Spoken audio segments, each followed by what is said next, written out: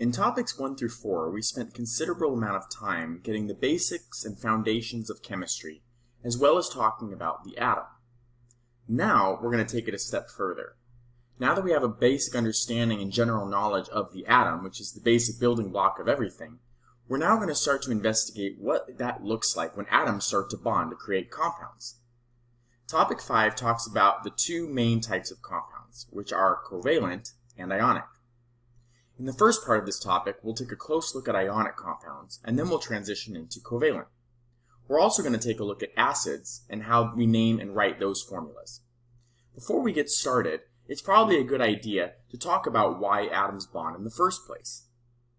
Recall from topic 1 that a compound is composed of two or more elements combined in a specific ratio and held together by chemical bonds. These chemical bonds cannot be broken down by physical means.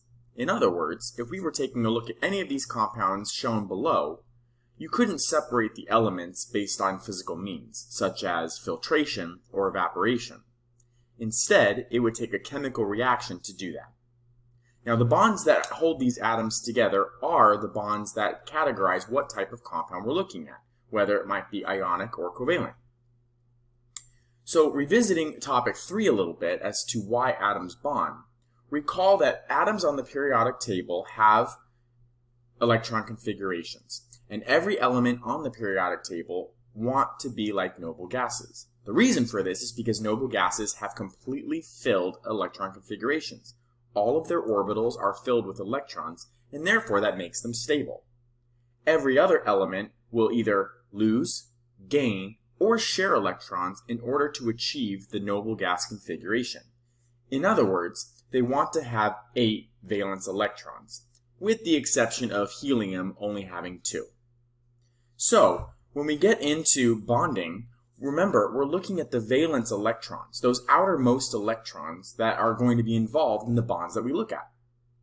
To get ourselves ready to go to see these bonds, we need to be able to draw what we call Lewis dot symbols or Lewis dot diagrams, which are going to show the number of valence electrons available for bonding. Here are the steps on how to draw a Lewis dot symbol for either an atom or an ion. To be honest, it's a very simple process, and so it's probably better just to look at some examples on how to do it. Alright, so let's take a look at example 1. In example 1, we are asked to draw the Lewis dot diagram for the following. We have 2 examples of neutral atoms, and then we have 2 examples of ions. So let's take a look at the oxygen atom. The first thing we want to do is we want to write out the element symbol. Oxygen is O. Next, we want to indicate or determine how many valence electrons oxygen has.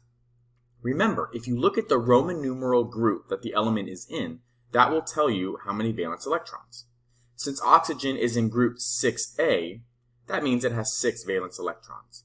We're going to show these electrons this time as dots.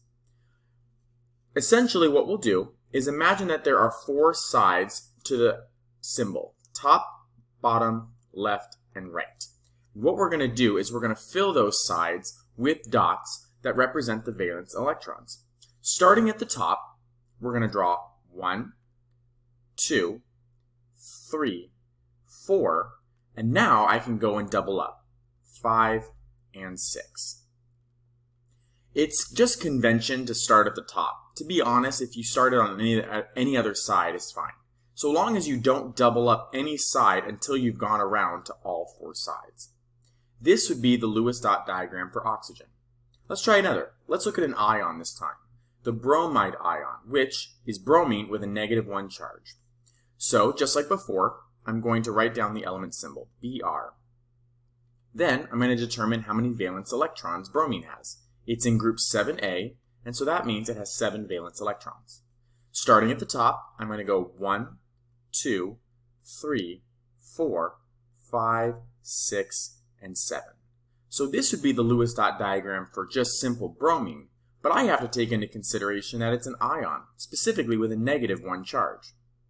When it has a -1 charge, does that mean we add an electron or lose an electron?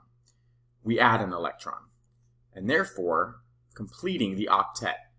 This hopefully should visually show you why bromine prefers to be a -1 and why it would want to become charged, because when it takes on an extra electron, it now has a full 8 valence electrons, just like a noble gas, and therefore that makes it stable. Now, when you're looking at something that has a charge, we have to do one extra thing to the Lewis diagram. We have to put the species in brackets and then put the charge on the outside. Alright, let's take a look at nitrogen. Nitrogen is the letter N. Nitrogen is in group 5A and therefore has 5 valence electrons. Starting at the top, 1, 2, 3, 4, and 5. Since nitrogen is neutral, we don't have to do anything with brackets. That would be our Lewis dot symbol. Next is sulfide ion, which is sulfur to a -2.